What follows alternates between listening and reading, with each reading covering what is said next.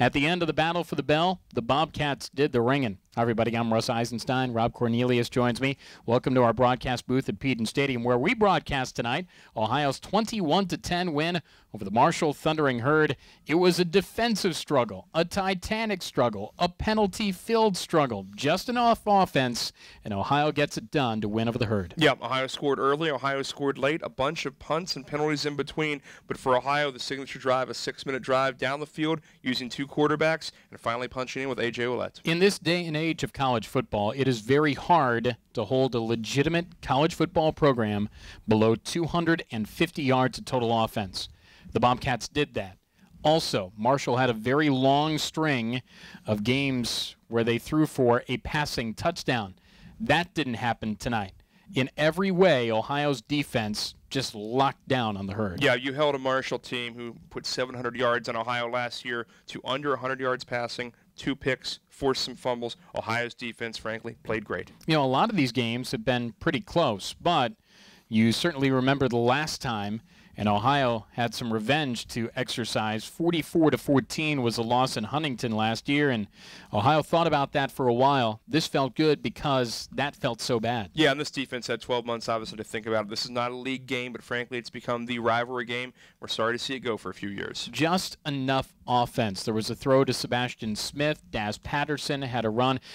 In the second half, it was a 7-3 second half. Ohio led by 14-7 at halftime. The guys didn't get to big numbers, but Daz and A.J. got to around 80 yards over the course of the game. Sebastian Smith emerging, 6 catches, big score, including the long completion of the day from J.D. Sprague. The Bobcats win for the 33rd time all-time over the Thundering Herd, and this is Bell win number 5 in Bell game number 14. Remember, this was born back in 1997. Our recaps are supported by Donwood Toyota of Athens on the web at DonwoodToyota.com. Here's how it looked and sounded at Peden Stadium. Get a little bit of it back. Birdsong takes a snap and retreats. Pocket holds, has time. Throws it right side. Caught right sideline, but then Devin Bass smacked him down at the 42. The ball was thrown way short. Claps his hands twice. Play action, steps back. All kinds of time. Deep ball, middle of the field, and it's picked off. Taj Letman got it along the right hash of the 20, runs near sideline down at the 49, rather at the 39 or 40-yard line. 2 wide receivers left, 2 wide out to the right. Birdsong out of the shotgun. Devin Johnson on his left side, and Devin will get the ball. Big hole opens up, middle of the field. He could be gone. 50, 40, 30 between the hashes. Nothing but green in front of him. Finally cut down, but he stumbles forward, and he is in.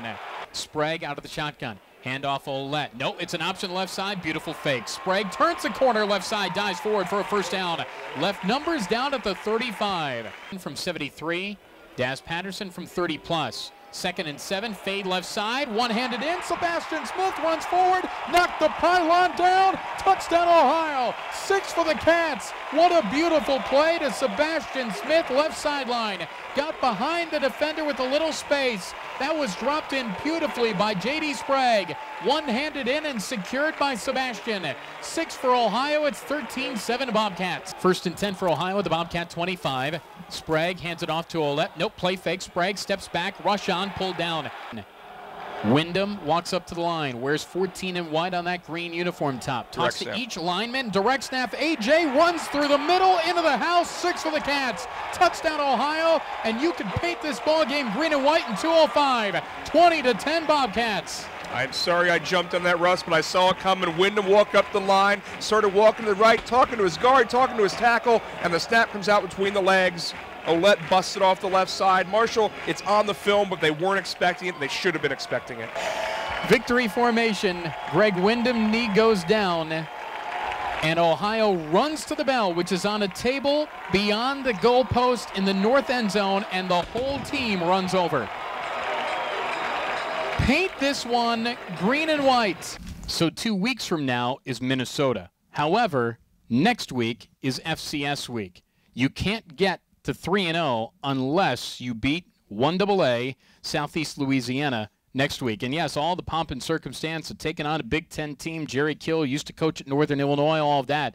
All that's great, but that's 2 weeks from now. Got to care about the Lions of Southeast Louisiana first. Yeah, focus on this one. Obviously, Ohio hasn't skipped an FCS game metaphorically in nearly 15 years. the good news for Ohio, these guys are coming off a win. Ohio coming off a win. I think Ohio will respond strongly, and hopefully these guys want to play, and they will. Yeah, Southeast is out of the Southland Conference. You know some other of the programs in that league, Sam Houston, Central Arkansas, McNeese State, and some others. We'll talk about that in our game week preview. They are 2-0, as Rob said. They just beat Division II Florida Tech at home. They also knocked off Northwestern State. That's out of Louisiana as well. They're a good ball club, too. That was in week 1. So, on the air at 1 o'clock for a kick at 2 on Saturday as Ohio takes on the Lions from Hammond, Louisiana. All grins on Saturday night at Peyton Stadium. The Cats ring that bell 21-10 over the Marshall Thundering Herd. For Derek and the entire Bobcat TV crew, and for Rob C. Hey. I'm Russ Eisenstein. This is Bobcat TV.